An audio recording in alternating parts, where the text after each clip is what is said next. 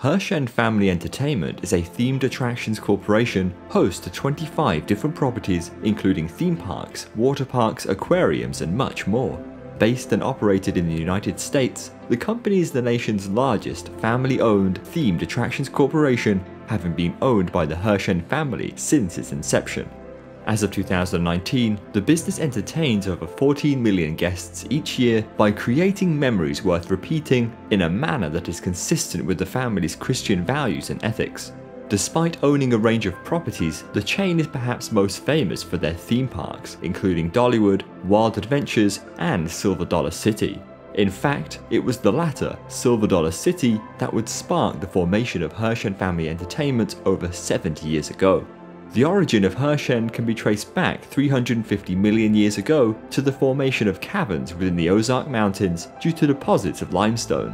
One of these caves, eventually named Marvel Cave, had been discovered numerous times, but it was in 1894 when the cave would open as a tourist attraction. Half a century later, in 1946, Hugo and Mary Herschend visited the expansive cave. Having heard that the daughters of the original owner were looking to sell the cave, Hugo negotiated a 99-year lease on the land in 1950, becoming the owner in the process. The Herschend Company was born. Initially, the family set about upgrading and improving the caves in the attempt to improve visitor numbers. This led to a train being installed within the caverns, which brought guests from the depths of the cave to the surface, improving capacity and accessibility.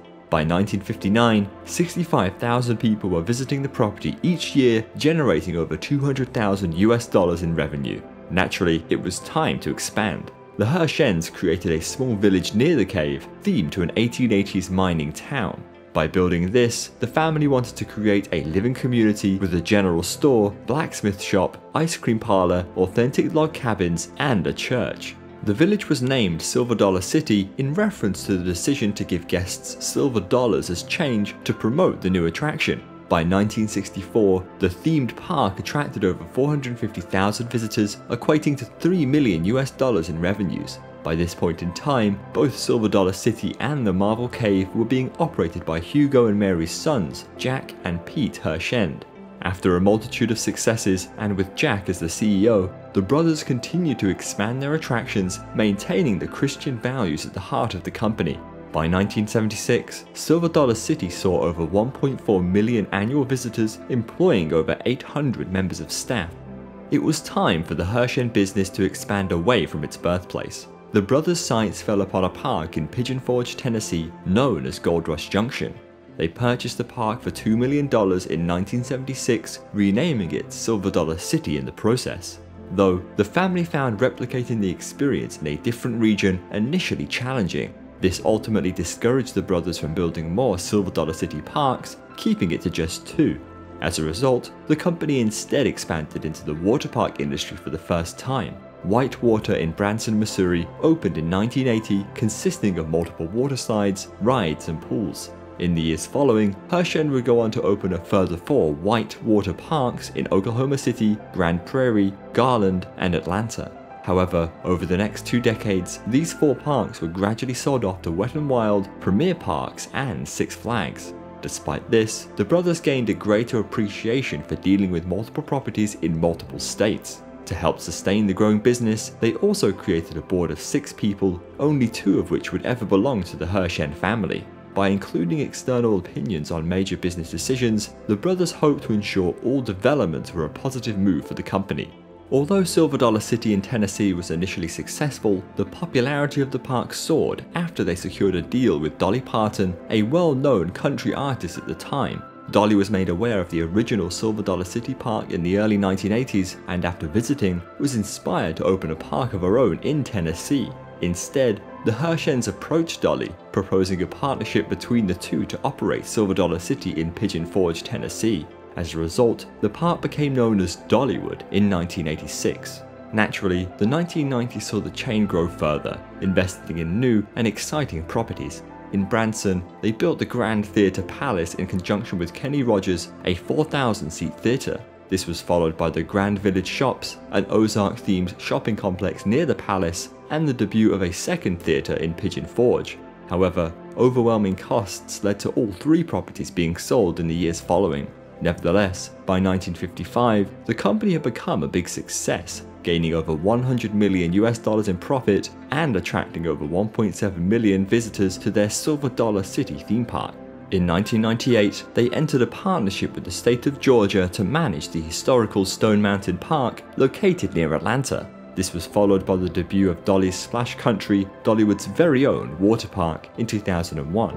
It was at this point that the company also partnered with Ride the Ducks, an attraction that used amphibious World War II vehicles to take guests on water tours. They quickly went on to expand the franchise to new cities before acquiring the business in 2004. A decade later, in 2017, it was then sold to Ripley Entertainment. However, during this time, Herschend saw a range of new CEOs come and go from the chain. Firstly, as Jack was getting too old for the role, they reached out to someone external from the family.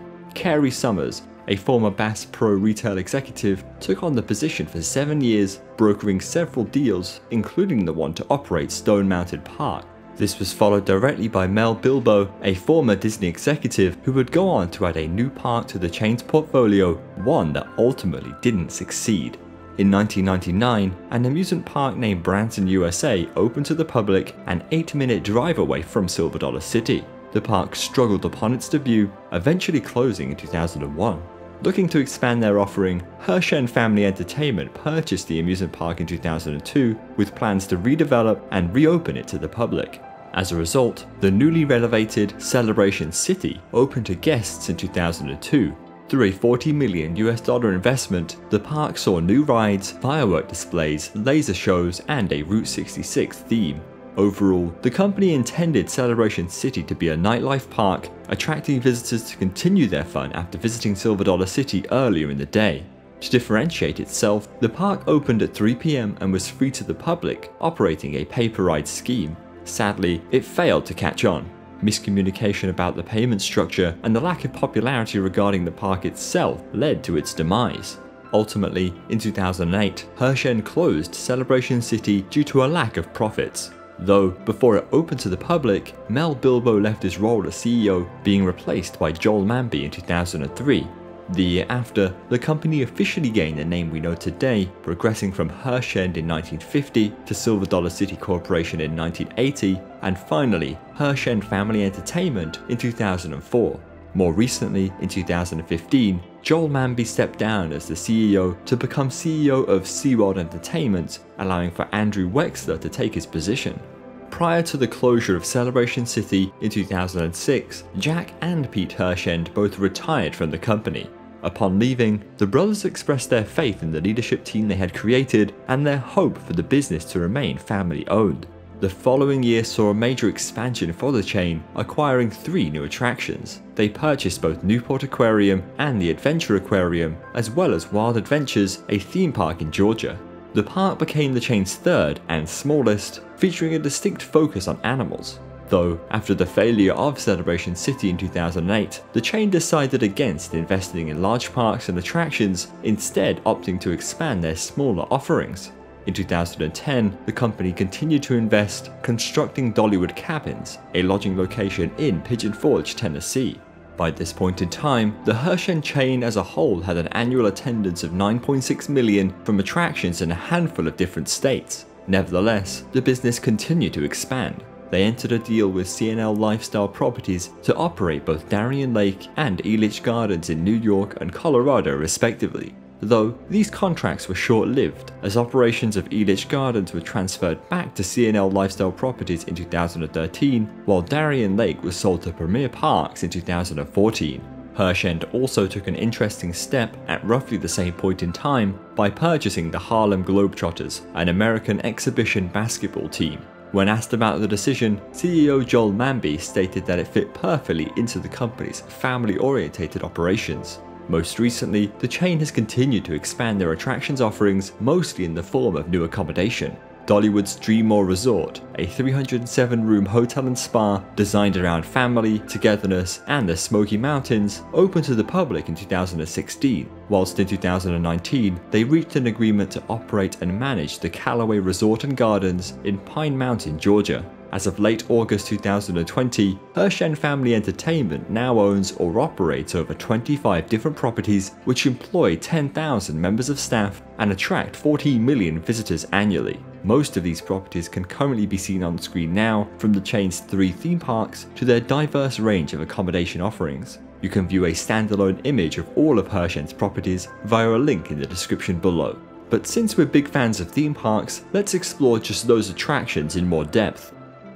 Since its opening in 1960, Silver Dollar City has continued to expand, gaining new roller coasters and distinct areas. Located in Branson, Missouri, the park's hillside forest setting provides a fantastic backdrop for its 31 different attractions. Being the company's oldest theme park, it's seen many changes over the decades, which have helped to refine the park's identity and atmosphere.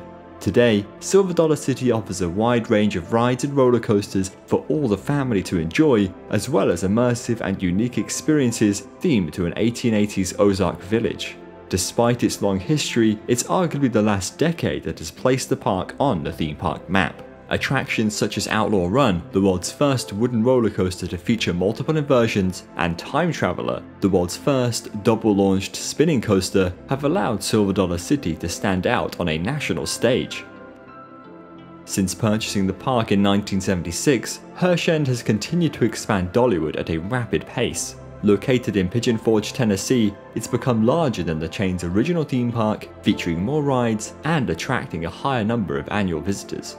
This, in part, has been due to the partnership with Dolly Parton and her involvement within the theme park. Currently, Dollywood features over 50 different rides and has always been eager to invest in exciting and unique roller coaster attractions. This includes Tennessee Tornado, often considered to be one of Aerodynamic's best looping coasters, Mystery Mine, a thematic roller coaster experience, Wild Eagle, America's first wing coaster, and Lightning Rod, the world's first and only launched wooden roller coaster.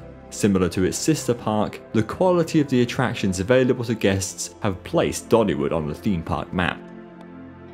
Herschend's most recent theme park acquisition came in the form of Wild Adventures in 2007. Since then, the zoological theme park, located in Clyteville, Georgia, has opened a whole host of new attractions. Guests can not only experience a range of roller coasters, but also see an assortment of animals. Though on a different scale and level of quality to both Silver Dollar City and Dollywood, Wild Adventure's charm and small-town atmosphere attracts many guests from the local area. As a family business rooted deeply in Christian values, Herschend's attitude is different to most companies.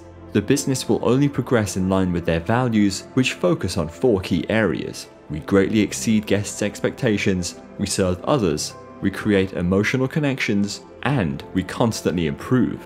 All 4 of these greater areas, along with their mission statement, creating memories worth repeating, steer the company in a positive direction. Herschend attractions have something for everyone, they help to serve the greater community around them, they hope to bring families together, and they invest in both people and properties to grow. By doing this, they aim to not only create an atmosphere that serves as a place for fun and entertainment, but also craft an experience that is memorable for all ages for years to come. At a regional level, Herschend Family Entertainment are one of the leaders within the industry for providing immersive family experiences. Though it doesn't seem that Herschend are looking to acquire any new major attractions anytime soon, the attractions they do operate are expertly run and well maintained. Their flagship theme parks, Silver Dollar City and Dollywood, are well loved by all, feature an atmosphere unmatched across most of the United States, and continuously see new investments. Silver Dollar City saw the debut of Mystic River Falls, a highly themed river rapids ride, in 2020, while Dollywood built an entirely new family-themed area of the park, Wildwood Grove, in 2019. Herschend's values and attention to detail almost guarantee success with the attractions they already own and operate well into the future. Thank you for watching, and we'll see you all next time. If you enjoyed this brand new series, please consider subscribing. Also, which theme park company would you like to see us cover next? Let us know in the comments.